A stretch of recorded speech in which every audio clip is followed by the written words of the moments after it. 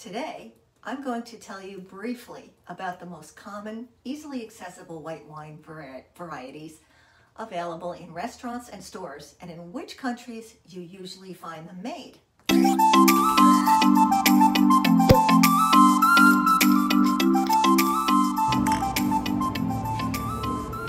Truthfully, there are so many white wine varieties, but I didn't want to overwhelm new wine drinkers with too many details, so I'm keeping it simple. Even though this is a beginner episode, I think you should hang out anyway because most casual drinkers get information from me that they're not usually familiar with. I'm starting with what are called high acid whites.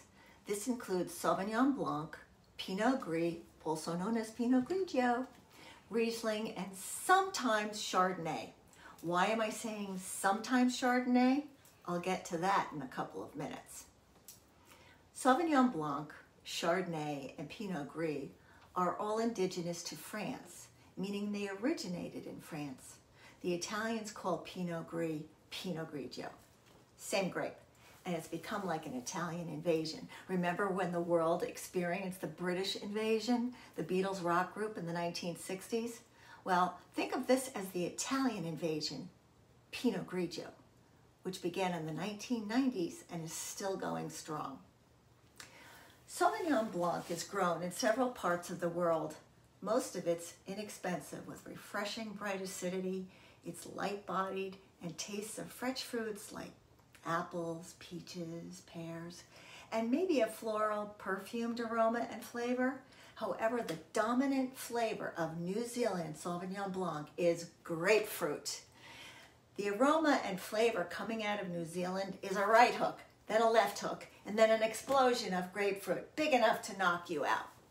This isn't either a bad thing or a good thing. It depends on what you like. If you like grapefruit, then you found your nirvana.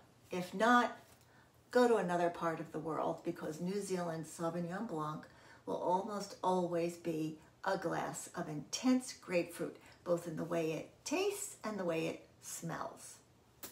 Riesling is the lone man out and originated in Germany.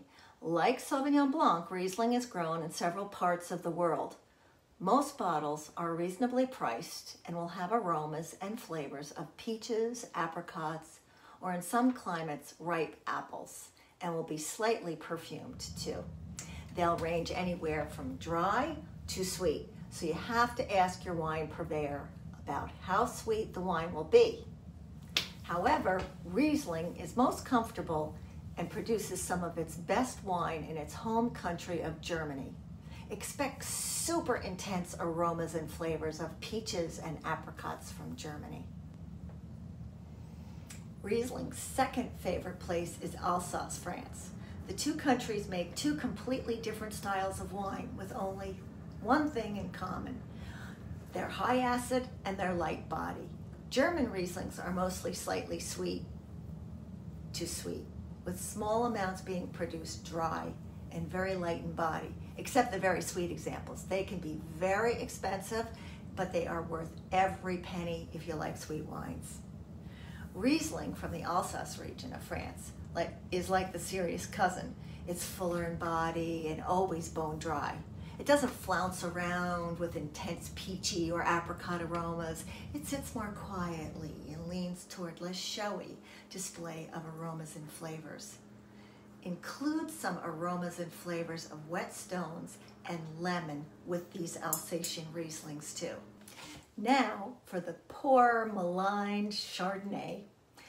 Chardonnay has oaked and unoaked versions, and it has a bad rap among wine connoisseurs because it's often over-oaked to the point that the variety itself is completely unrecognizable.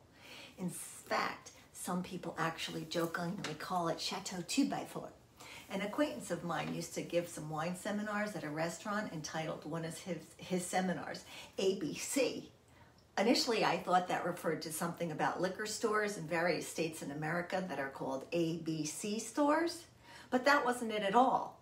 The subject was anything but Chardonnay. Personally, I still like Chardonnay. The grape itself is so versatile, and it makes various wine styles. It can be soft, meaning low acid, buttery, very oaky and creamy and smooth. Then again, it can almost be water white made into sparkling wine, as in champagne. It can be bone dry and made with searing acidity and everything in between. Next, here's what I'm hoping will be a profound wine enlightenment moment for all of you out there.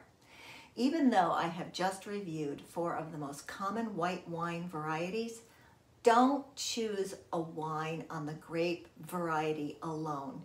Each grape variety can taste different depending on who makes the wine, how it's made, and where it's made. You may not like all Sauvignon Blancs or all Chardonnays.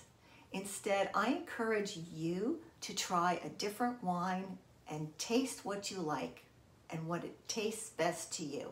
After all, life is too short to drink bad wine. See you next time on Corks and Screw Caps. Please hit our subscribe button below to get future notifications and check us out on Facebook and Instagram.